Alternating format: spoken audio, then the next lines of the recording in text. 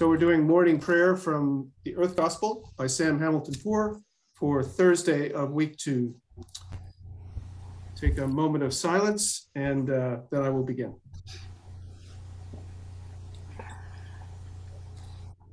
An opening from Psalm 143. In the morning, let me know of your love, for I put my trust in you. Show me the way that I must take, for my heart is set on you. Here's the setting of Curtis Beach's 1958 hymn, Oh, How Glorious. It's pretty good, pretty good. I mean, she's not Renee Fleming, but it's okay.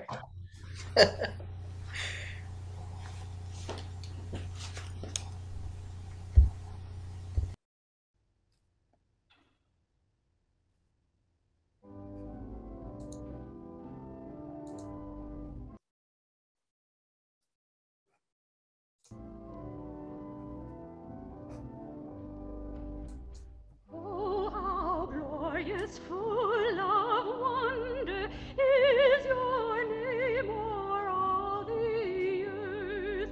God who wrought creation splendor, bringing suns and stars to birth.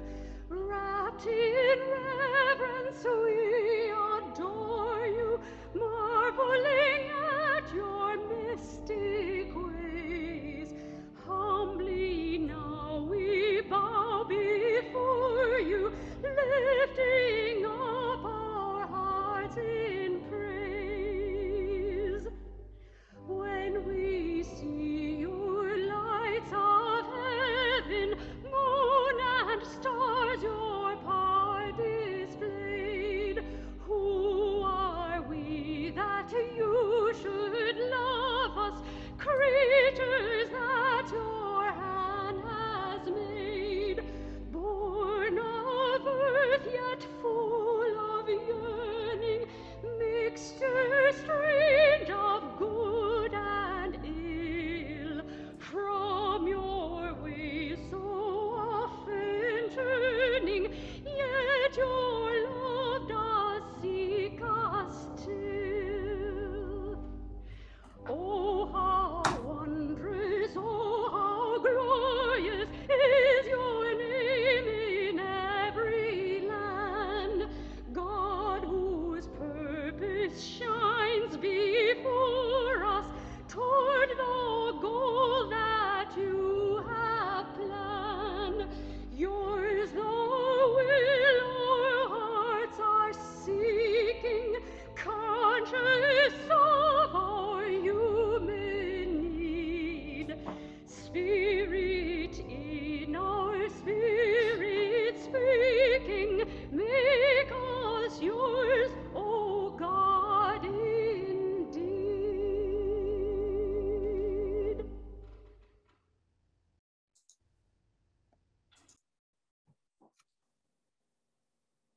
Meredith, will you do the reading, please? Yes. A reading from Psalm 8. O Lord, our Lord, how awesome is your name through all the earth. You have set your majesty above the heavens.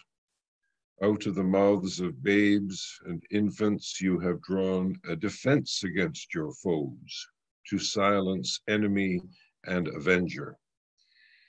When I see your heavens, the works of your fingers, the moon and the stars that you have set in place, what are humans that you are mindful of them, mere mortals that you care for them?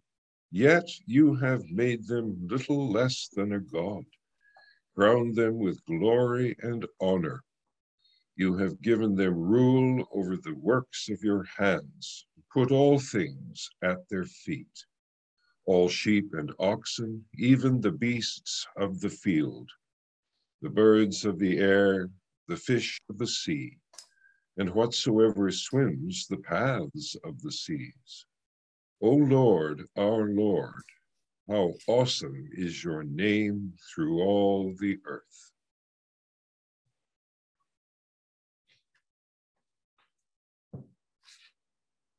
And some other voices, first from Beatrice of Nazareth. writing in the 13th century. As the fish swims freely in the vastness of the seas, as the bird soars boldly in the vastness of the air, so I feel my spirit roaming free in the depths and heights and immensity of love. And from Karl Barth, of all creatures, the Christian is the one who not merely is a creature, but actually says yes to being a creature. Now we'll take a couple of minutes of silence to reflect on these readings.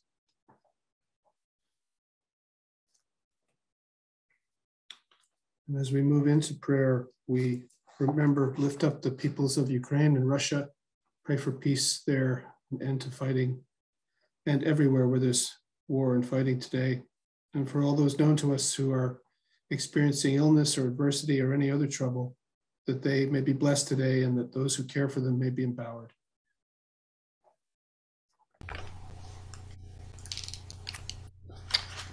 The prayer is by Isidore of Seville, who was born in the 6th century.